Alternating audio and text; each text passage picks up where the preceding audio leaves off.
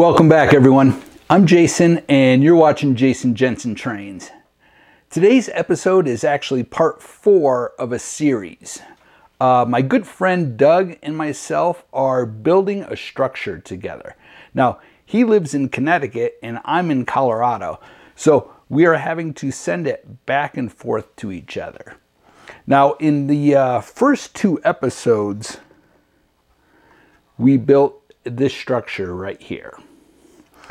And in the 3rd episode, Doug showed how to build this awesome concrete structure. And he shows a really neat technique for making wood look like concrete. And then he also built a wood structure that sits on top of it. Now, when he sent the model back to me, he also included this piece of styrofoam.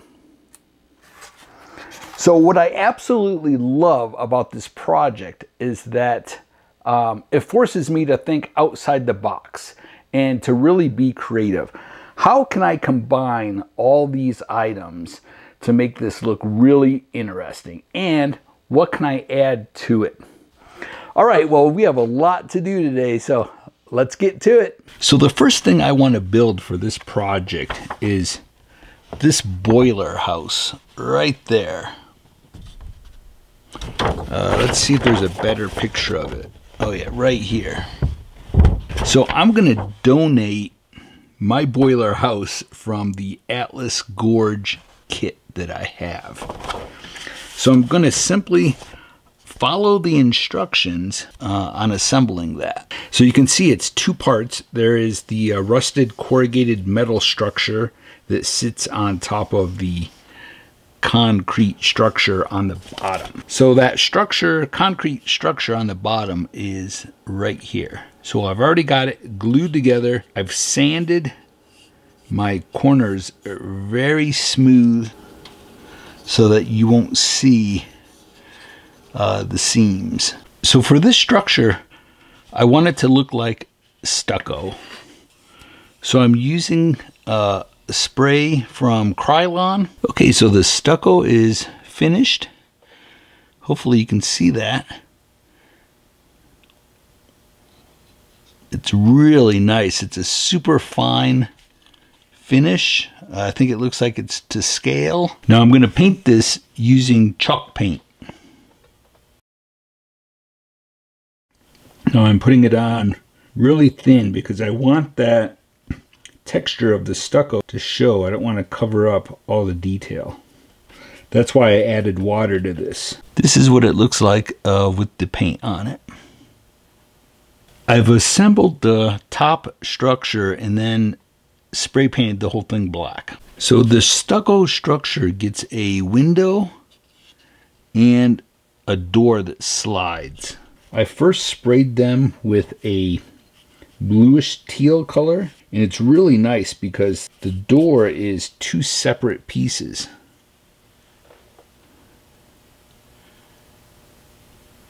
And then that gets put on top there. Now, to rust it, I used the rust set from Ammo and then lightly sponged on some of this metallic metal color, and it's polished metal. So I'm just using some pigments and adding some dirt, some weathering to it. And I've already used some light rust wash and put some streaks on it. The pigment is called Farm Dark Earth. Okay, for the final step, I'm using light rust pigment. And I just brushed it on. So I've added the rusted corrugated panels to the structure. And I didn't show how to do this because I've shown this in many videos before. And I actually have a video on my channel dedicated to rusting corrugated metal. Now I just applied the colors with a sponge using rust colors from Ammo, and they sell a complete set of rust colors. I then used light rust pigments and just simply brushed those on. Well, all my windows are put in. I even dirtied them up. I have to be honest, I've never done anything like that before, and all I did was took a tan color and just put a very little bit on there on my palette, and then just added a lot of water to it, and then brushed that on the window and let it dry. Then after it was dry, I took a clean wet brush and cleaned the center of it out. So what I've done is made a divider, and so I just took the measurement diagonal and took the height, then cut another piece, and then cut a slit in the center. Then I just flip it around.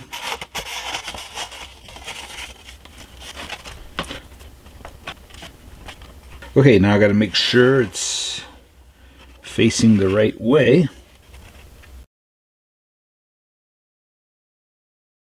I just used a shader called Earth, and it's a reddish brown, and I simply put some streaks going down from the rust running down onto the stucco. Now we'll get our roof cards put on. So the first thing we're going to do is paint the underside and the edge the turquoise color. I'm using desert turquoise. I'm going really quick so that some of the brown of the cardboard shows through to give it kind of a weathered, aged look.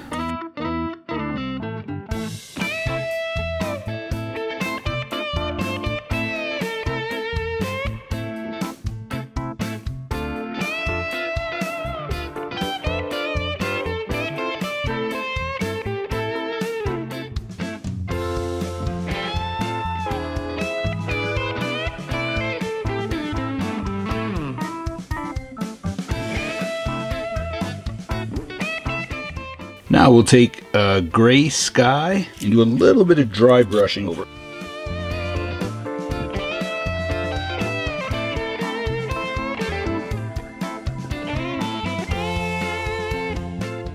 Now I'm using a pigment called Farm Dark Earth.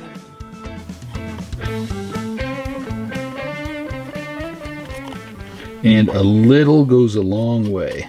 It really doesn't take much.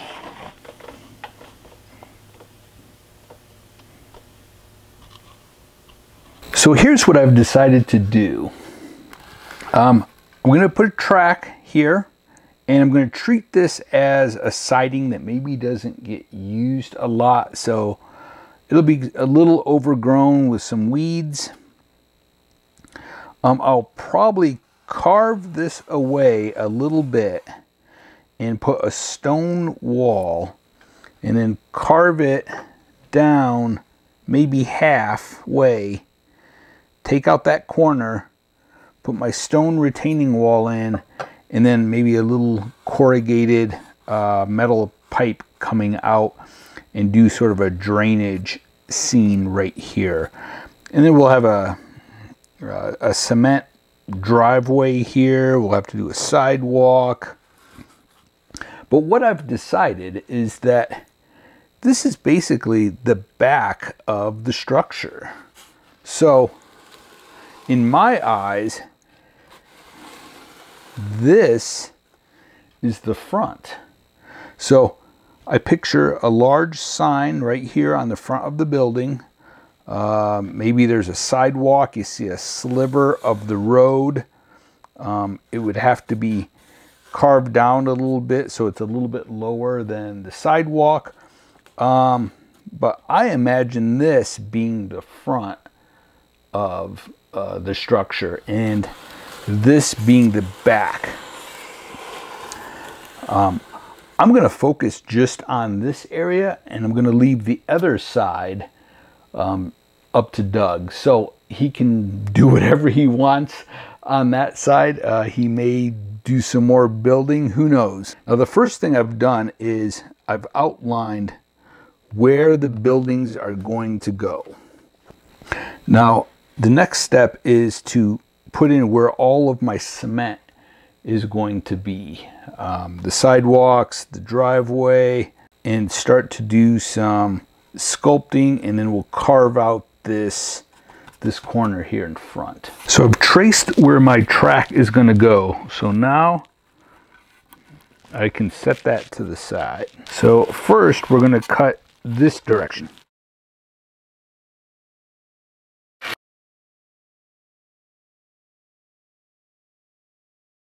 So I just put in a plaster stone wall, and it's just from a section that I had, and I just simply cut the top off. So I took a piece of wood and stapled sandpaper to it. Now I'm going to run over this right where the track goes to lower it just a little bit.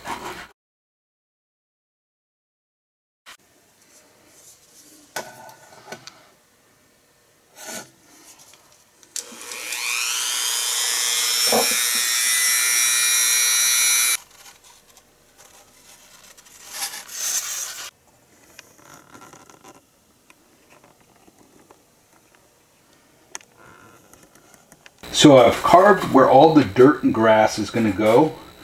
I've put in all of my lines. I put in cracks. I did a stone. This is going to be cement. So I did cement trim on there.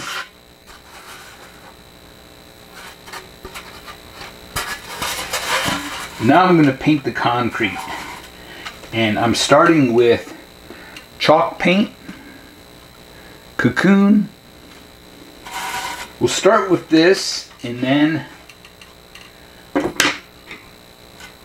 end up putting a gray wash maybe over it.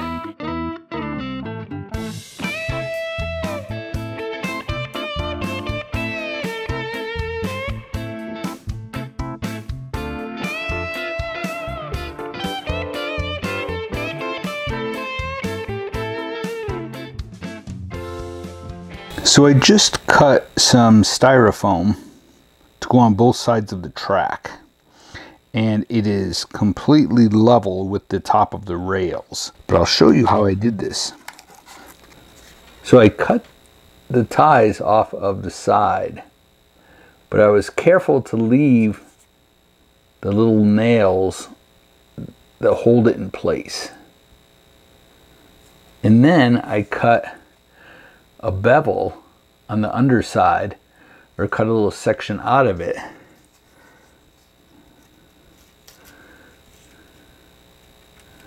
so that it fits up right up against it. So I just took the piece of track and I cut the ends off of all the ties at slightly different angles. I then roughed up the ties even in the center with the saw blade. Now I'll paint this to look like real wood, and then we can get that glued in place. My track is finished, and I have an entire video on how to paint and weather track, but I'll show you up close what this looks like.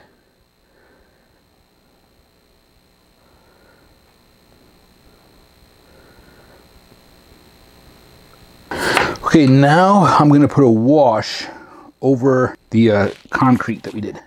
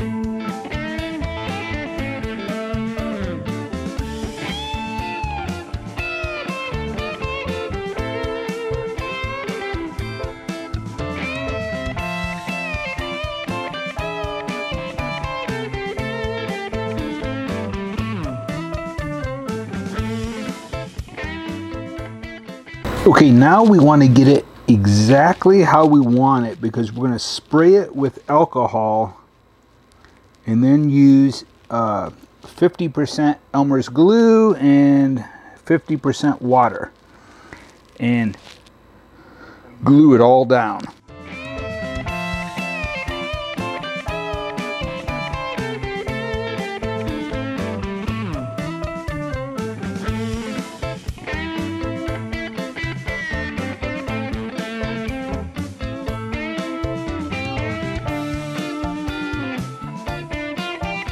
Okay, while we're waiting for this to dry, let's get our concrete glued in place.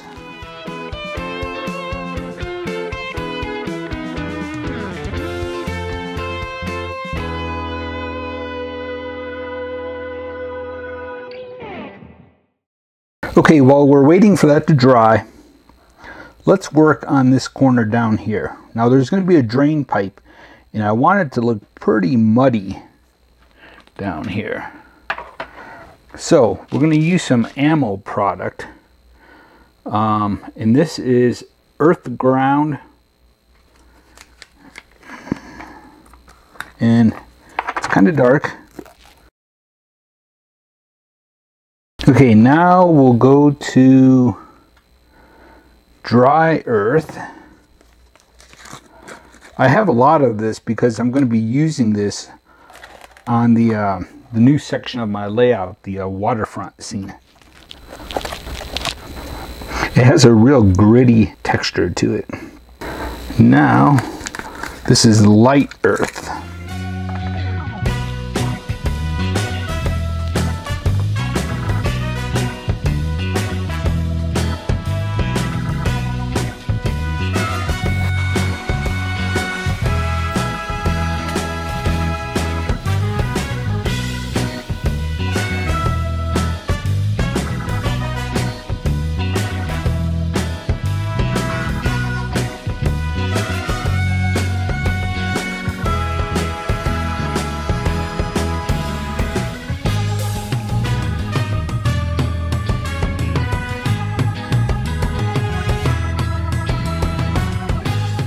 So the plants on here are super tree material, and I just simply spray some hairspray on it and then sprinkle on some green fine turf.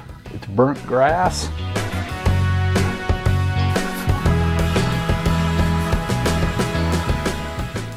Okay, so all of the base work is done.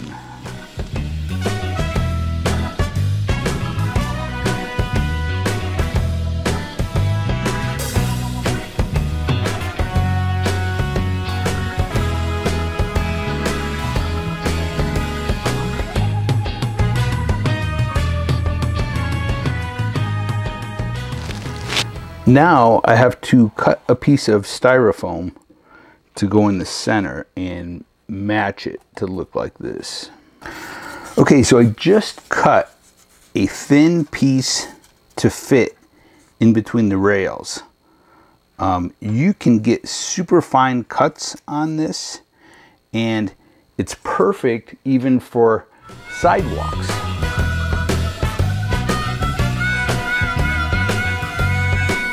And if your sidewalk is on a slight incline, you can bend it easily and just glue it down with liquid nails.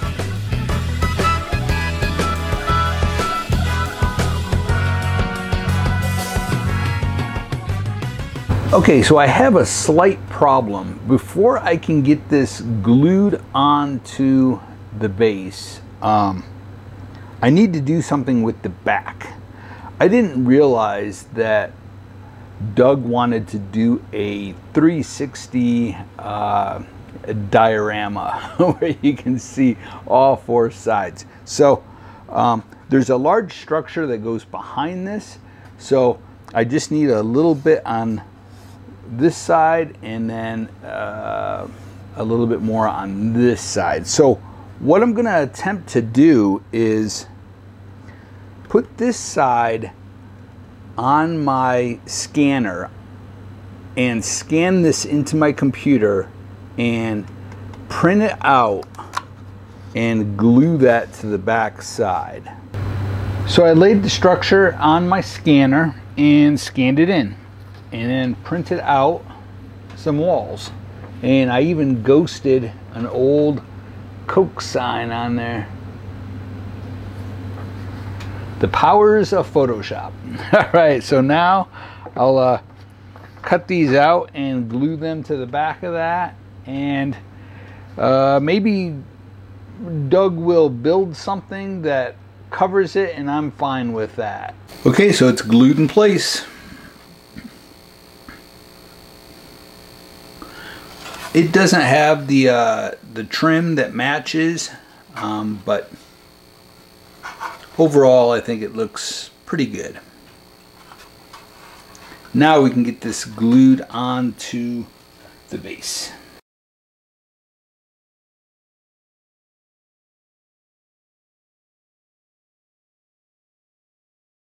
Okay, well, as you can see, I've added lots of detailed castings.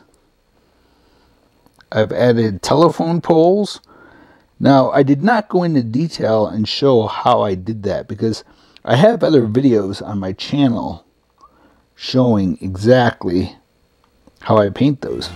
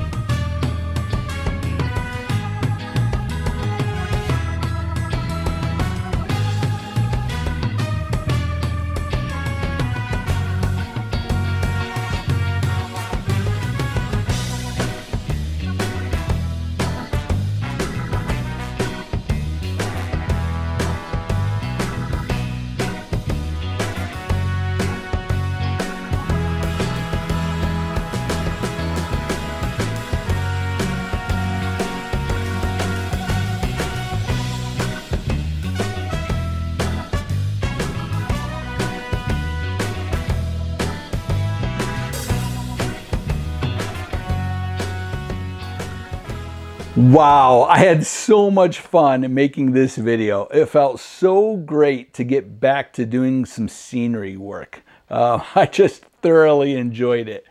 All right, well now we're gonna send this model back to Doug, and he's actually going to finish the diorama.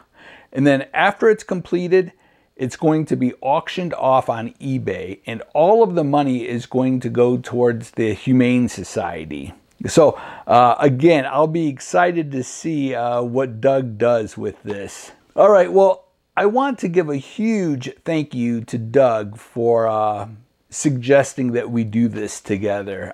It's such a fun project. So I was honored that he asked me, and it just turned out to be so much fun. All right, well, be sure to visit Foscale Models on YouTube and check out the past videos showing how we got to this stage here. Doug just provides some great tips and techniques showing the sections that he worked on. All right, well, until next time, stay motivated and happy modeling, everyone.